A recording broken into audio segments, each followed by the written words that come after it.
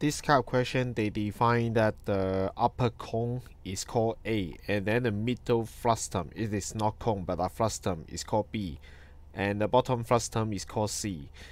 They give you the length of edge 10, 7, 5 respectively, and then our target is to get the volume.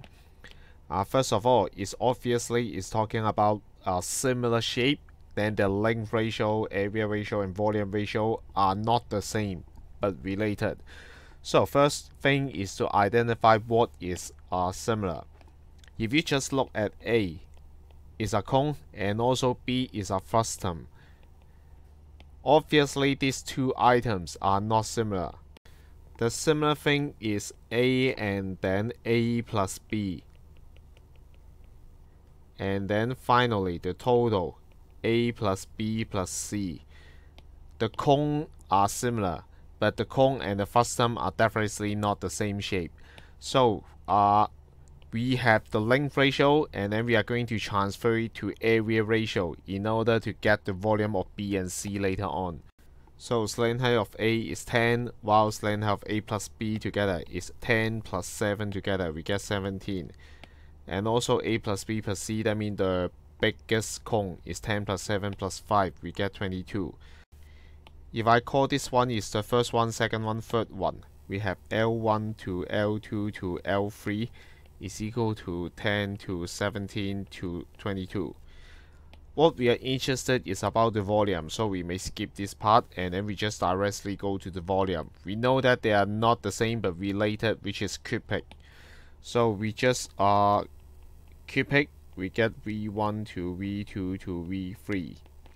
So 10 power 3, 17 power 3, and 22 power 3.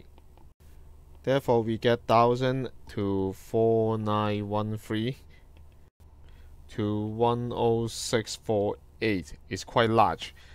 And then don't forget it, what we want is just the volume of B and just the volume of C. So we know that B is, that means the middle one, and then we exclude A. We get the middle part, B already. So B is equal to 4913 minus 1000. We get 3913. And also, we see similar reason. The largest one, we just exclude the upper two part. So we minus this item, minus 4913. Then we get 10648 and then minus 4913. 5735.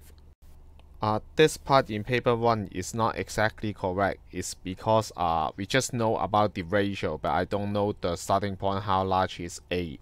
So, and then I just simply assume that A is 1000, A and B together is 4913, something like that. But anyway, it gives us the ratio, which is 3913 to 5735. The answer should be C.